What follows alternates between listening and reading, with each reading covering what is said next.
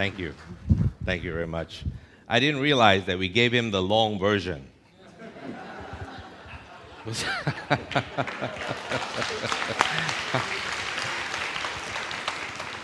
That's what happens when you're not in control of the materials that you give out to people. The world is a very strange place. More than 95% of this Earth's population has a problem, and we need to find a solution to it very quickly. Psychotherapists, psychologists, mental health workers, and psychiatrists understand that more than 95% of this world's population suffers from one kind of mental illness or another. We call this loose class of mental illnesses schizophrenia. There is mild schizophrenia and there's chronic schizophrenia. Now, mild schizophrenia is very simple. The loose definition of schizophrenia is this: the inability to tell what is real from what is imagined, what is fantasy from what is reality. Now, imagine if we were talking and somebody else came into the room, and all of a sudden we got distracted and we stopped talking. Now, that person starts to think, my God, they're talking about me. Then they leave the room. And then we continue talking because the distraction is gone. Now they are certain that we are talking about them, and they plan some kind of revenge. That's heading towards mental illness. You see, they say in Varna, Varna is now one of my homes on the planet. I don't know if you know this. I live in Singapore, I live in Chicago, but now I'm going to be living in Varna a lot.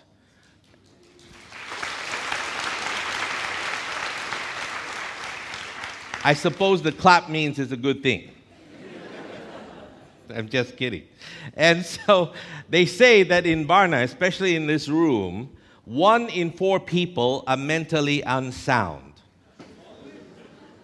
I want you to form a picture of 3 of your best friends. Form a mental picture.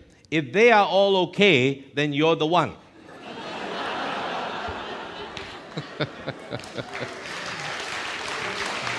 So you're in the right place. You're in absolutely the right place. Today I'm going to talk to you about something that's very close to my heart: how to change people from problem-focused mind to solution-focused mind.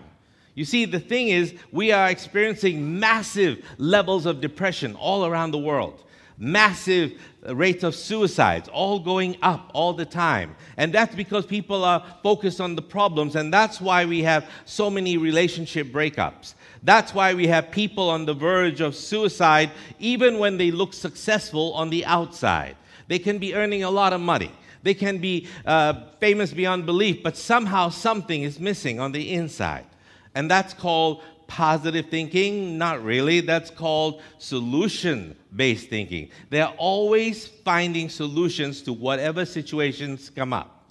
My son, who is actually holding the camera right there, and I'm now live on Facebook, so over the entire world, that is my fan base, now knows exactly what I'm going to be talking about.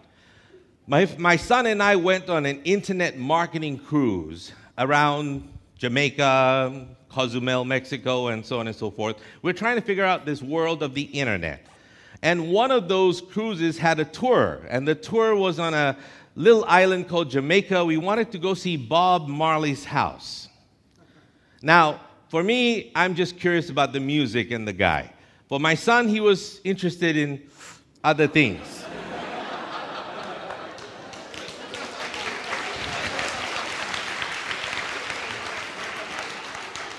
We were sitting on the bus and he was celebrating long before we made it to Bob Marley's house. But the tour guide in the bus said something very important, and that's the shift I want to create in you today. The tour guide said, "Welcome to Jamaica, man. In Jamaica, we have no problems, man." And I said, "Yes, because of the ganja." She said, "No, man, it's not the ganja. That's a plus." In Jamaica, we have no problems. We have situations. We don't call them problems. We call them situations.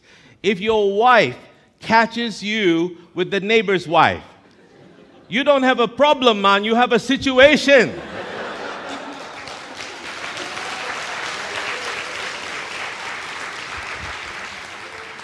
So you see, if you have a problem, it's not solvable. But if you have a situation, there's always a solution to it. So if you start to see the places where you are stuck in life, you don't have enough money before the end of the month, you have a situation, man.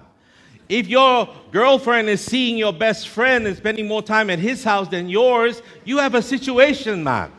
You've got to solve this somehow. Change your behavior. Change your thoughts. Change your actions, or change your girlfriend.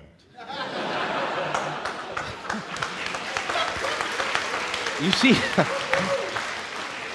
the solutions are so simple, but we don't want to do it because we are so problem-focused. I have a problem. I have a this, I have a that. I don't know if you know it, but my office here in Varna is actually at the Costas. It's free, and so nobody charges me rent. But the thing is, once in a while, people who recognize who I am come by and stop, and they sit down and they talk, and they don't leave for about an hour or two. And they always have problems. They talk about their husbands, their wives, their children. They talk about their jobs. They talk about the future. They talk about the lack of emotion inside of them. And there, I turn them into situations. What are you going to do about it? What can you do? You see, if you do the same thing over and over and over again and expect the different results, you're going to expect to wait for years before it changes. You've got to change something. And what is the thing you change? I went into a mental hospital once, and I wanted to release a whole bunch of people from there because I believe that mentally ill people face better challenges outside than inside a mental institution. Is there one here in Varna? Are we in it? No, I'm just kidding. Everybody goes, yeah, I think it's here. Now, one day, I asked 3 people in the front row, I'm going to ask you a simple question. If you can answer this, I will let you go. I asked the first person, what is 3 times 3? The fellow scratched his head and said 164. I said, go back to your room. I asked the second person, what is 3 times 3? The person scratched his head, looked up and said, and smiled and said, Tuesday. Sorry, wrong answer, go back to your room. I almost gave up until I went to the last man and I said, if you can answer this question, I will let you go. What is 3 times 3? He looked at the other 2 people, smiled at me and said, Doctor, it's 9. I said, great. I gave him the release papers. I said, you can go. And he started running to the door. But before he ran away, I said, young man, I need you to tell me something. Your 2 friends did not come up with the right answer. How did you manage it? He said, it's so simple. I multiplied 164 by Tuesday, and I got 9.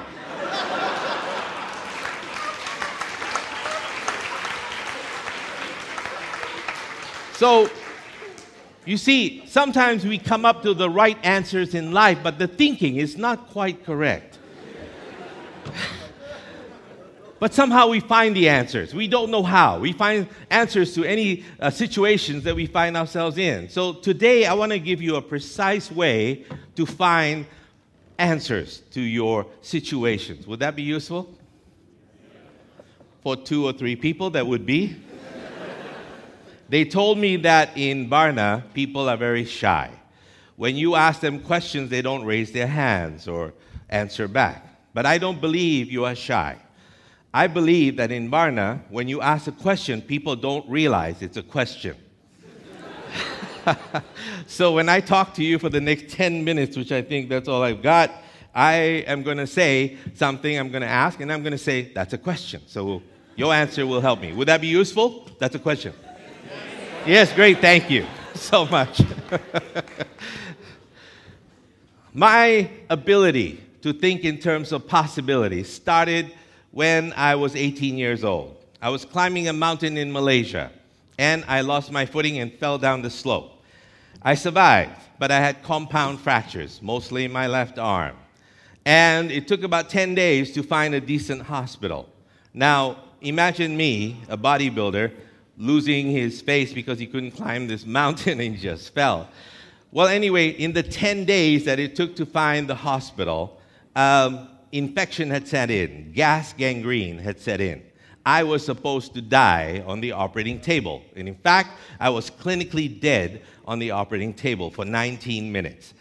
I put that whole story in my book called The Meta Secret, or you know it as Meta Tainata. Now, when I was in the process and as they were amputating my left arm just to save my life, because they didn't know if I was going to live or die, I stepped outside and saw the whole process. I don't know what was happening. I went through the tunnel of light, had a near-death experience, and over there was a being who was dressed in blue with long hair. At that time, I thought it was Jesus Christ. And he said, "Son, it is not yet time. You have to go back. There's a lot of work to do."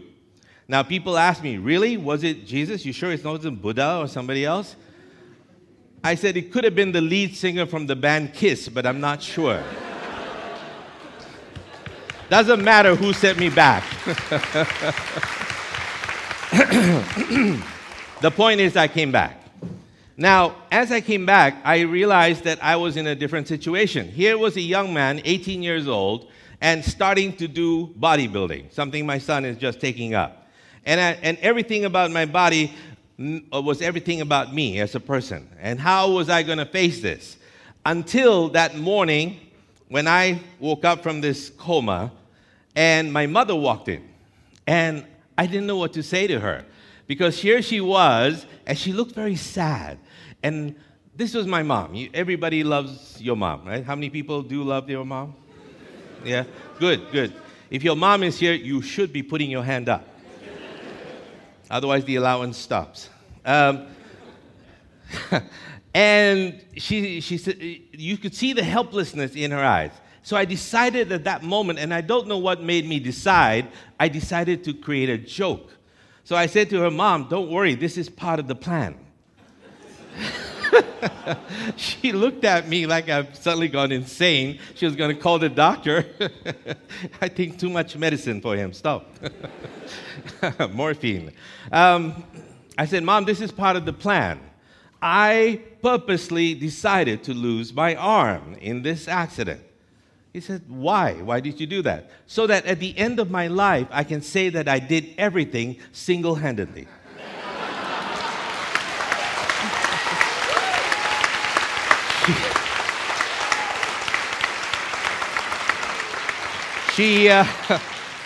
She couldn't stop laughing for 10 minutes. And then I did another joke with somebody else who was coming, because there's a whole row of people coming in to tell me how sorry they were. And they said, "Oh, this is so bad. Tell me about the story." I said, "Well, it all started one night. I was playing poker and I had a bad hand."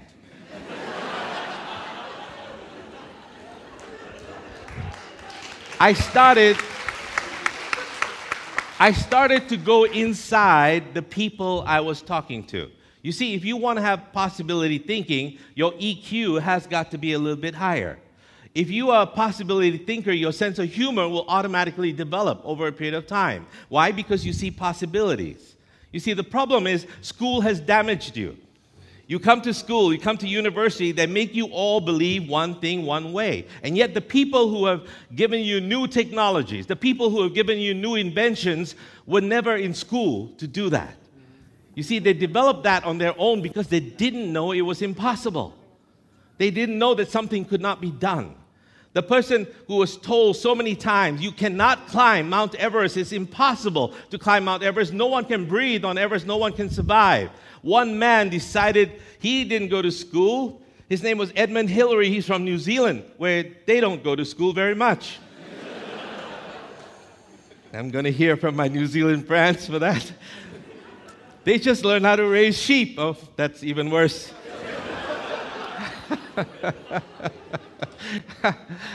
He decided to climb Everest and broke the mold. And after that, in that same year, 8 more people started to climb Everest. And now 164 bodies are on Everest, and we cannot bring them down. So I don't know if he did a good thing or a bad thing. But somewhere along the way, someone has to show you that it's possible, then you start to do it. How about you be the one? Someone told a fellow a long time ago, "You cannot break the 4-minute mile." And yet Roger Bannister decided to ignore everyone, and he ran 1 mile in under 4 minutes. After that, 3 more people broke the record because one man showed them that it was possible. You see, I believe that you in Varna have a lot of creativity. There's something in the energy of the place. It's not about the economy. It's not about the buildings. It's not about everything. It's about the people. I love the energy of the people here because the creative people are in this room. Look at TEDx. Whose idea was this here?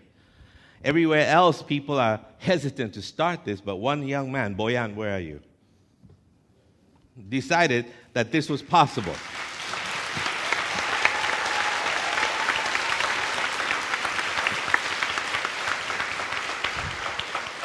And so he sets the stage for other people to say, yes, it's possible. I will start to organize my own stuff, and soon there'll be nobody coming for Boyan's talk. I'm just kidding. But you know what I mean. The possibility that steps up inside of you is the thing that says there will be nothing that stands in my way. How do you develop that? Very simple. You start to pay attention to where you are. Where are you now? And this you can use for achieving any goals and anything that you want as well. Is this my clock? Just out of curiosity? Wow. Okay, great, fantastic. I just saw I have a little bit of time, like somebody left me the last piece of pie here.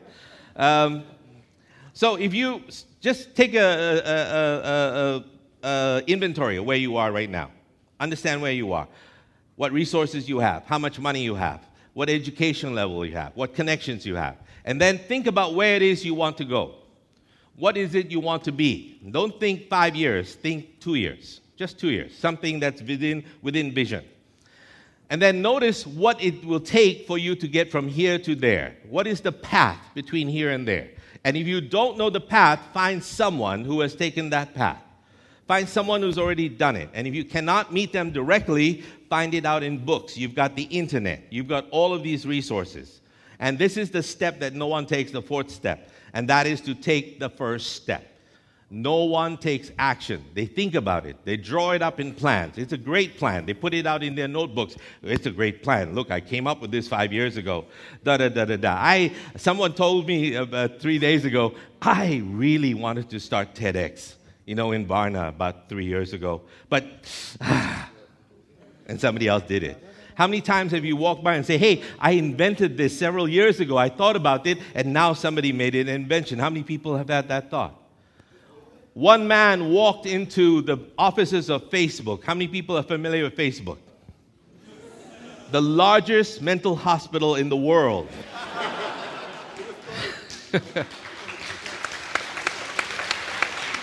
And the geniuses that came up with Facebook sat there and said that if anybody writes any rubbish, the only response you can give is like.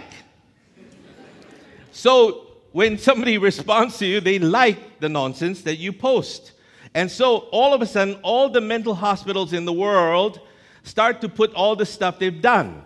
Take pictures of their food, take pictures of their dog, take pictures of their dog eating their food, all of that. Do you remember a time 15 years ago where you and I had cameras and we took pictures of our food?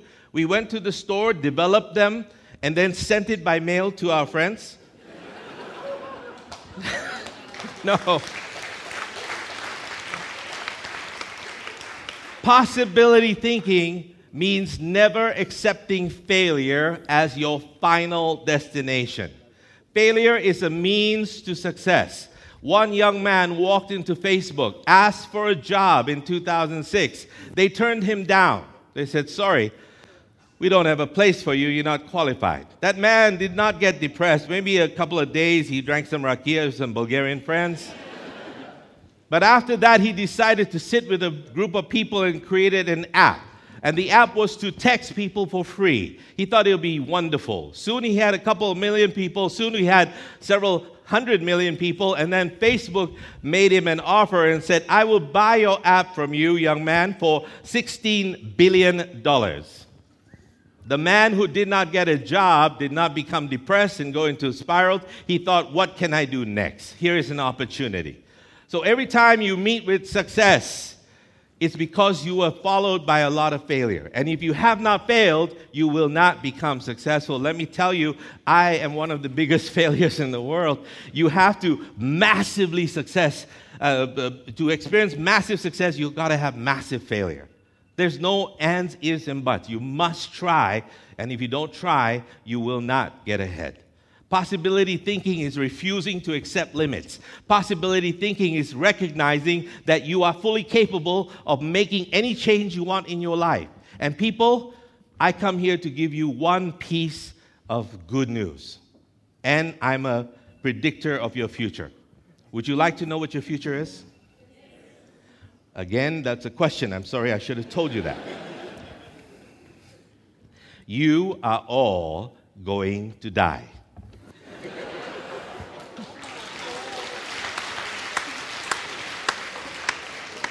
None of you are going to get out of this life alive.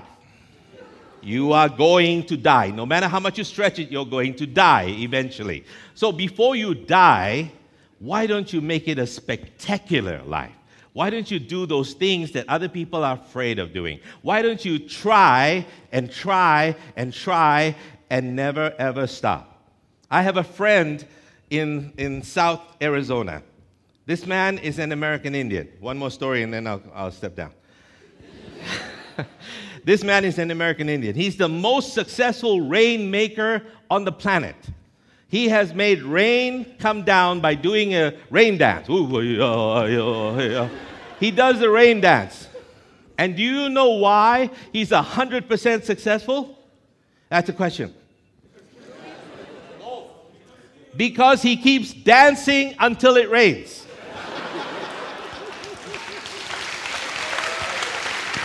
Thank you.